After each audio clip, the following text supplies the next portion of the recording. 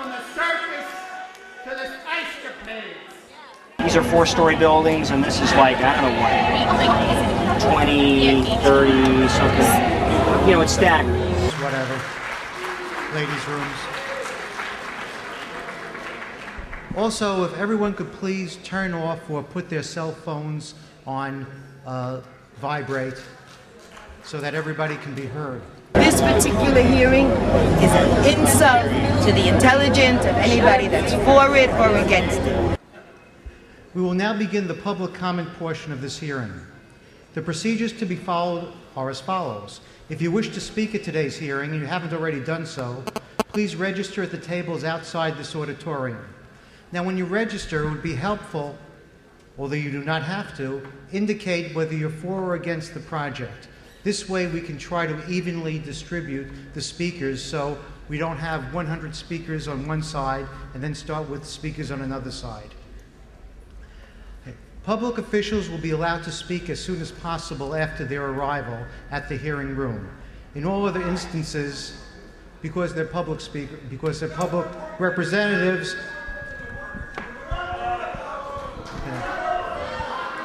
again, public officials, regardless of which side of the aisle they're on, will be permitted to speak earlier because they are elected officials, and that is how these procedures work. This is supposed to be a public hearing to discuss all the environmental impacts, not a rah-rah Bruce Ratner and not a rah-rah whoever. And they're talking about things that are not even going to happen. And very few people are talking about the environment.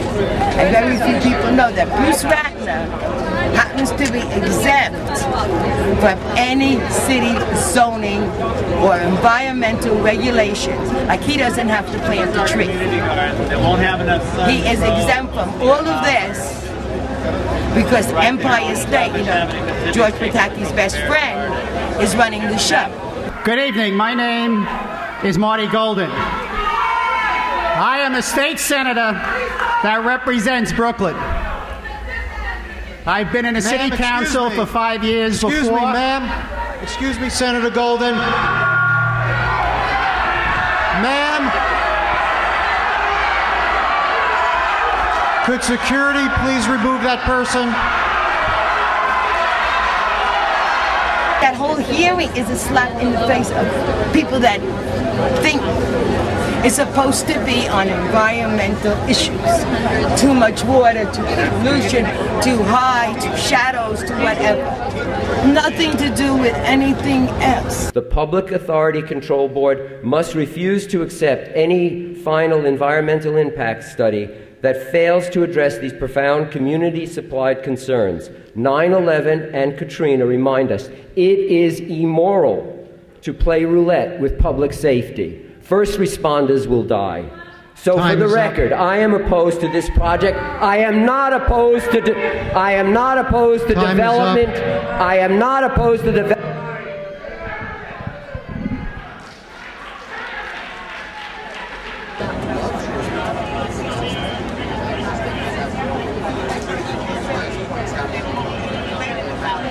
Is security in the building? Here they come. Security, could you please remove that person?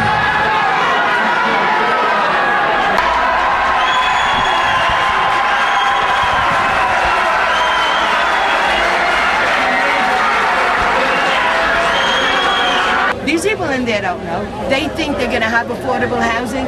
Well, their affordable housing is going to be in Brownsville because he bought St. Mary's Hospital. The affordable housing here is going to be like 225 apartments, and your lowest income is $35,000 for family of 4.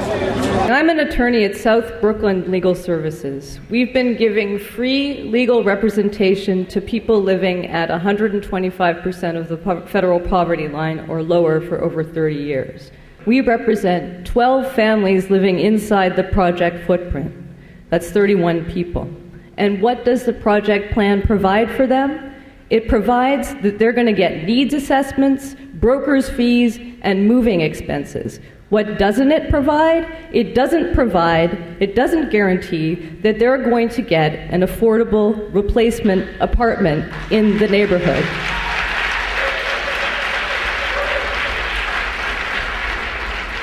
And do you know what this sounds like to me? It sounds to me like a one-way ticket out of town. And that is, in fact, what it is, because the ESDC itself estimates that this project has the potential to displace over 3,000 people. Number one, reduce the scale. The Williamsburg Savings Bank should remain Brooklyn's tallest building, meaning that the height of Miss Brooklyn on Site 5, the current P.C. Richards store, must be reduced. Number two, along with that, the building that faces Newswalk Building must be reduced. And the building that faces Prospect Heights must be reduced. Next, build a school. Get real about traffic and parking. I drive these streets myself every day. I understand the issues firsthand. Anybody want to say anything? You want to say anything pro or against the stadium for the public access audience? I need a place. You need a place? Yeah. So we want that place to be built for low income. Yeah. How low do you think the income is going to be? You think it's going to be for you and me? Yeah. Yeah? You trust these guys? I trust him. You do? Yeah, he usually delivers. So. Okay. Do you go to church? I go to church. You better pray for that. I will. God bless you, dear. Thank you. I agree with what the brother said earlier.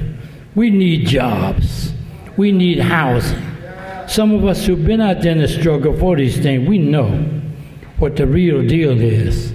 But it was me who watched how Mr. Ratner, some of the group, told us and made promises with the Metrotech.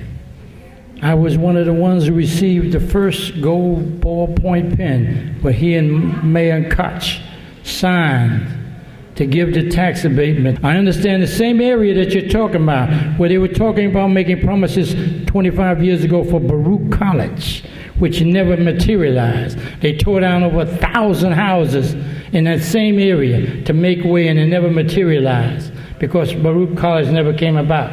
They put a parking lot there for the Daily News Company in that same area. Could you please sum up, sir? Okay. Thank you, and good night. Because of our strength in representing over 40 community organizations, CBN has been awarded funding, $130,000 from the City Council, thanks to Speaker Christine Quinn, and City Council members Letitia James and Bill de Blasio. We have also received $100,000 in funding from the state, thanks to the support and efforts of Assembly members Roger Green, Joe Millman, and Jim Brennan, among others. Particular thanks goes to Assembly Speaker Sheldon Silver, out of whose budget this money comes. With this money, we have been able to hire experts to review this 4,000-page document that has been given to us approximately 30 days ago by the ESDC. These experts have a virtually impossible undertaking given the incredible size of this document and the incredibly short period of time we have been given. Unfortunately, CBN's request for a meaningful opportunity to be heard has fallen on deaf ears.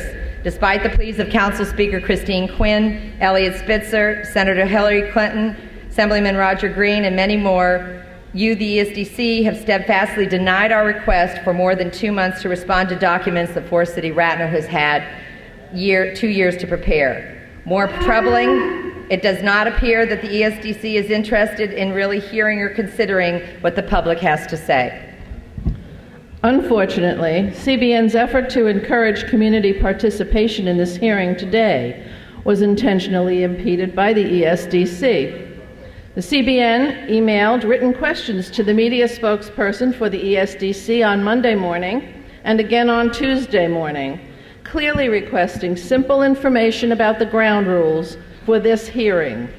In reply, yesterday at 2:28 p.m., the Director of Communications for Public Affairs for the ESDC sent CBN the following